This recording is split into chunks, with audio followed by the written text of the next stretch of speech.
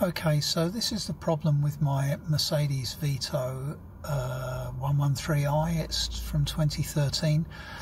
The seatbelt and SRS lights have come on. Reading up online suggests that it's probably the seatbelt buckle that needs to be replaced. So I've ordered one, and I'm going to try and fit it. I think the first thing to do is probably to disconnect the battery. So I'm going to nip round to the battery. I've switched the ignition off, and I've moved around to the passenger side of the vehicle.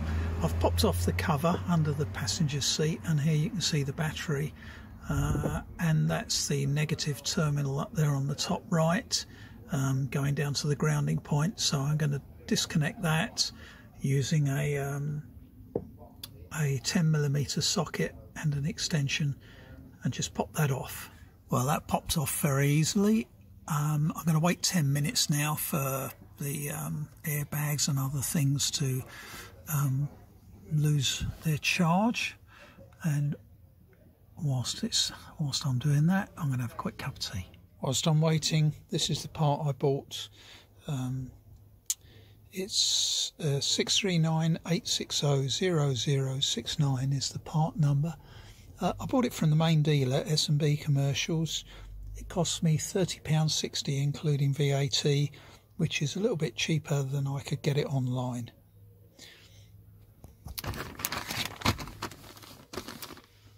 And that's the other side of the bag. Here it is out of the bag. There's the seatbelt buckle here, and then the clamp. I think it's just a single bolt that goes through that hole there, and then this wire runs underneath the seat to connect into the rest of the SRS circuit.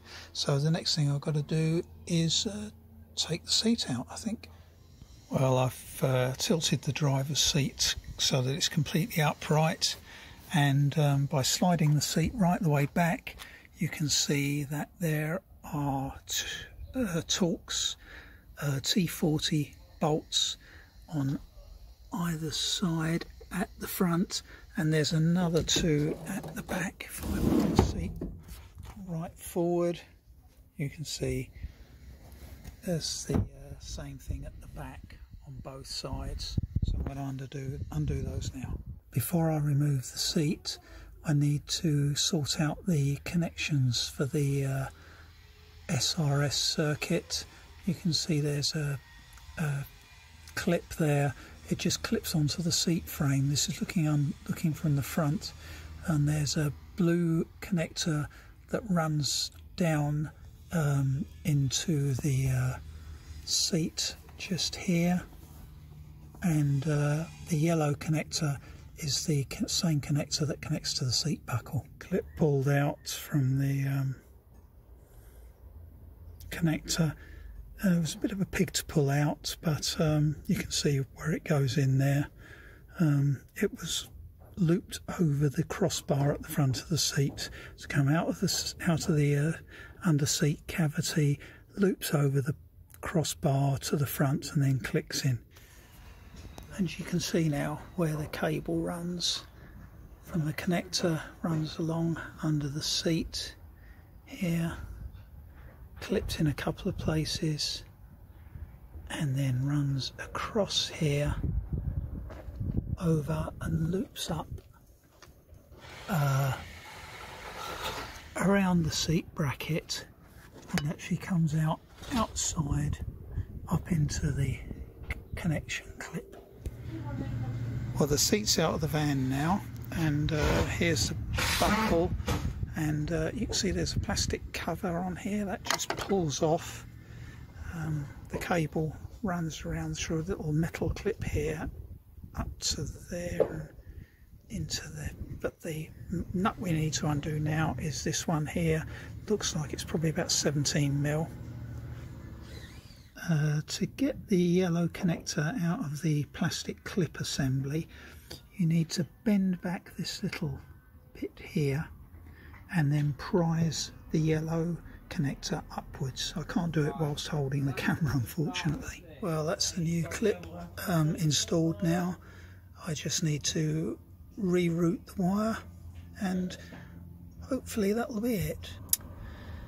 So I've put the seat back in, I've reconnected the battery, and I've got into the van and turned on the ignition. When I turned on the ignition, the SRS light did come on, but now it's gone off. So fingers crossed. I'm going to try starting the motor.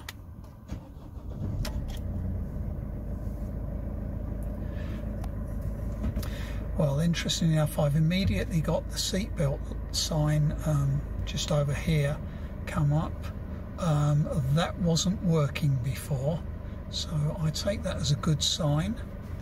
And the other sign was that previously, when I managed to clear the fault occasionally, plugging in the seatbelt would immediately give me an error. So let's see what happens.